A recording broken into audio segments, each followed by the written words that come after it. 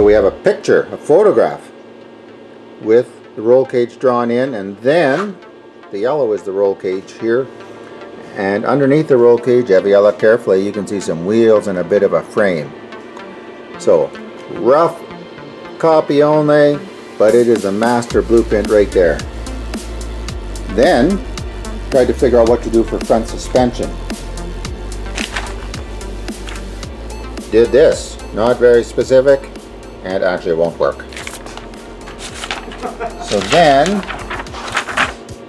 did this one. This is what we think it'll look like from the front, one side of it, and tart it up a little bit. It'll look like this. So we've got some shocks already. Where are the shocks? You want to grab one? And we think will sort of work like this. And this piece is going to be a piece of big square tubing that happened to be, we have access to. Chopped it up a bit. And then here's a shock we bought from a neighbor.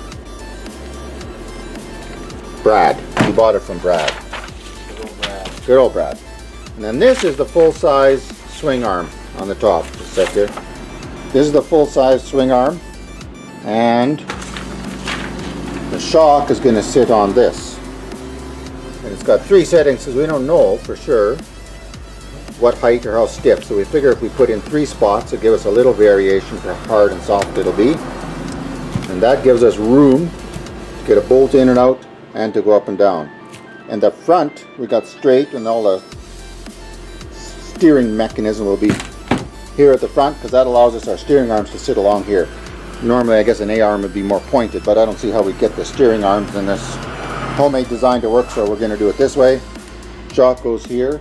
And then, what we have to figure out yet is just this little tower mechanism. It won't quite be like that, I don't think. But it's enough of a start, we can get going. So this is just a scrap piece of plywood with some more scraps nailed to it. That'll hold it into place. I had to grind out a radius on the ends here.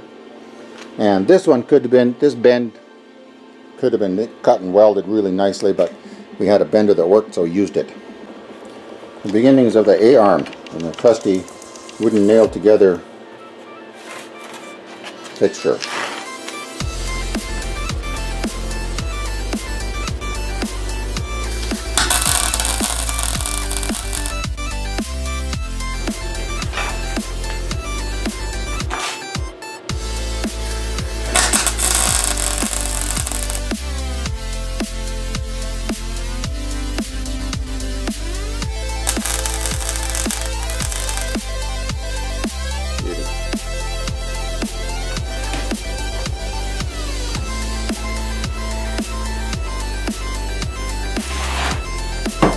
Do the same, I bet.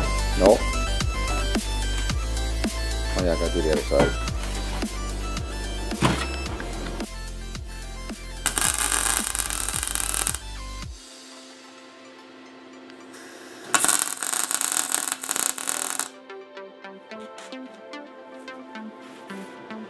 Doesn't get much better than that. It's good. Saves on cigarette bills.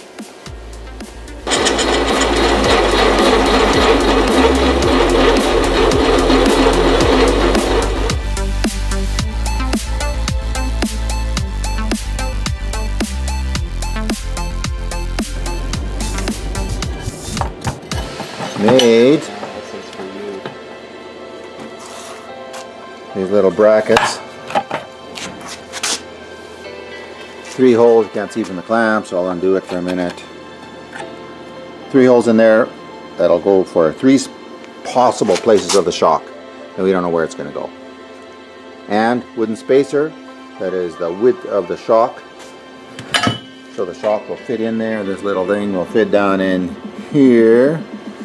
3 possible spots, and we'll just set it in, and we'll do 2. These will be the bottom swing arms.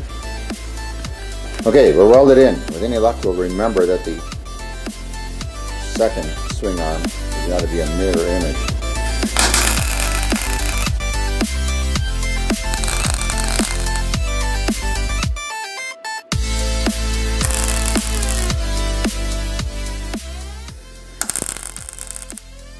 Because we haven't built one like this before, we're pretty unsure of everything, so you can see there's a lot of tacking going on. And no welding for quite a while until we figure we have the heights about right.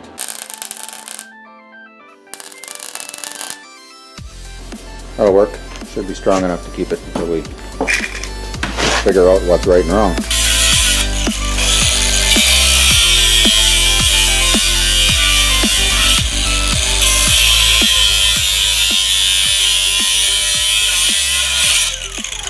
Grinding out these fancy little shock mounts, because they don't quite give us enough angle when we assemble it.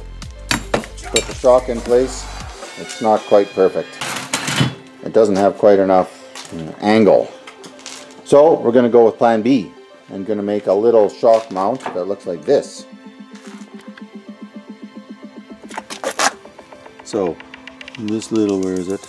This little U-shaped part, we'll make one of those, and that won't give us any adjustment because we're only going to make one, but we'll try to tack it on one place, and if it doesn't work in one place, we'll move it over a bit and try it in a second place. So no quick and easy adjustment, but it'll give us all sorts of pivot room. That's probably why they made it this way in the first place.